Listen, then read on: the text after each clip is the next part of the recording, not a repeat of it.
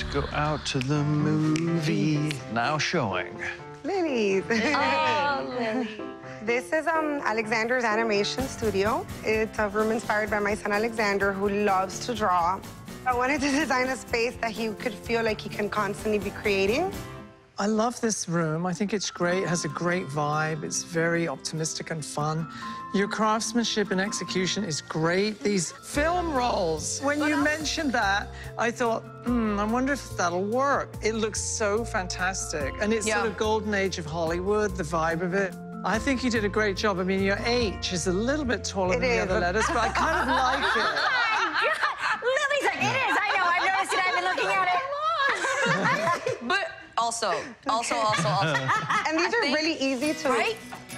And if you have to change the battery, They're great. They come right off.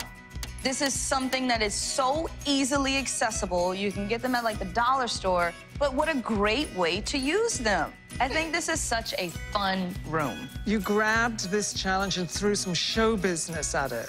And that's what we're about. That's right. Showbiz.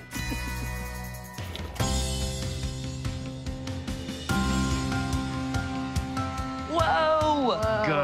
Lampin. I feel like anywhere you're in the room, you've got a view of the stars, the mountain. You know how to lay out a room.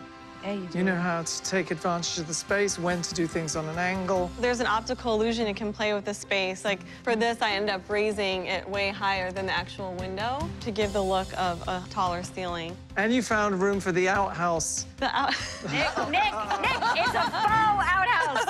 You got the sports page? Not the most original concept on earth, but originally executed. You've added so many personal touches, and it has your signature embrace of color. So fun. Yeah. Great job. Great work. Beautiful. Thanks, Rebecca.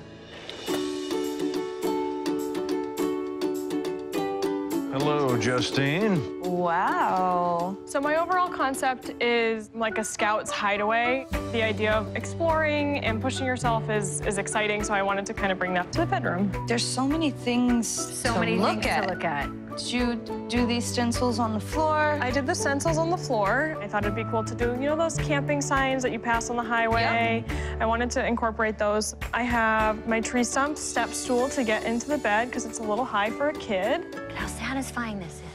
You love a good touch, I love Amy. a cardboard, too.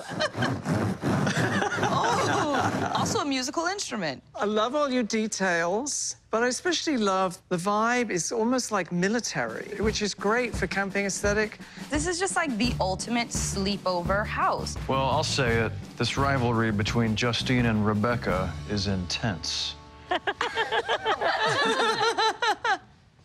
Coming down to the wire, 2 women with tents? Yeah.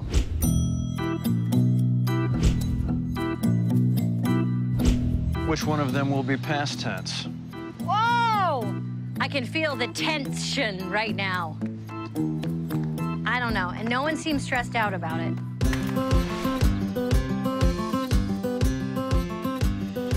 Jessie. Hello. Writing on the walls is something like kids want to do, but you can't do.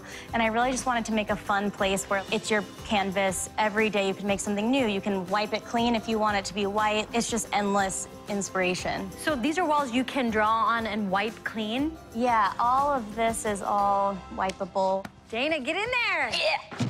Simon, you want to play some tic-tac-toe real quick? I like to be X's. Is that okay? Oh. Hey, but guess what? That's not a problem. Oh, yeah. Oh! This is so much fun. Oh my God, I love it. I just love that a kid can come in this room and think, I have the opportunity to unleash my imagination. It's just so wow. Yeah. It's such an original concept, and your execution is very subtle and very clever, because you could have left it all white, but you did these colored bands on the bed, which you kind of needed, otherwise it wouldn't have had so much wow factor. The possibilities are endless. Like, you could come in and make it into a medieval castle one day and then scrub it off, and next day you could come in and make it into a groovy swinging pad. Yeah. Great job, Jessie. Really cool. Hi, Floyd. Hi, guys. Remind us of your concept. I wanted to create basically what I would have freaked out over as a little kid, but also adults even to feel like they were in the same scale that they would be as a kid. So I turned the bed into a giant sofa so you can sit and dangle your feet over like a little kid. Keep talking, I'm just gonna dangle my legs. Please, it's really fun. I'll join you. Let me see if my legs dangle as well.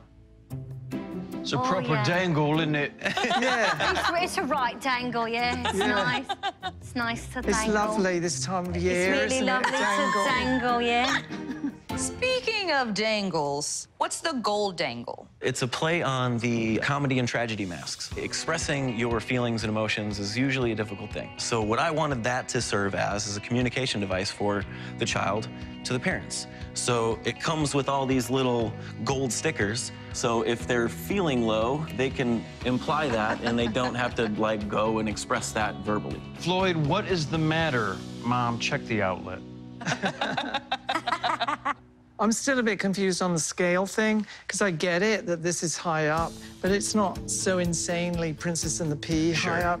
And then this is normal scale. There's no tweaking of scale. Normal scale of the desk, but it's also massive paper airplanes and pencils that are quite a bit different, you know? So it's playing with all the different sizes at the same time.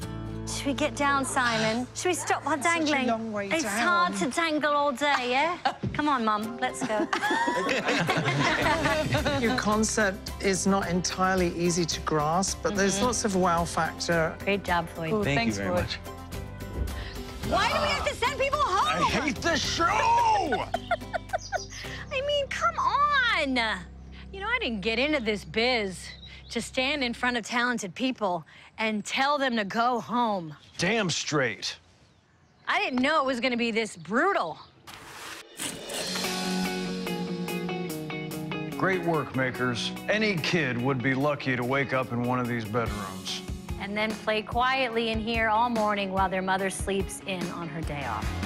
Now, our judges are gonna tell us which beds will get ahead and which of your bunks are bunk. We gave you guys a bland, blank bedroom, and you created magic. Thank you for doing such a fantastic job on these inspiring kids' bedrooms.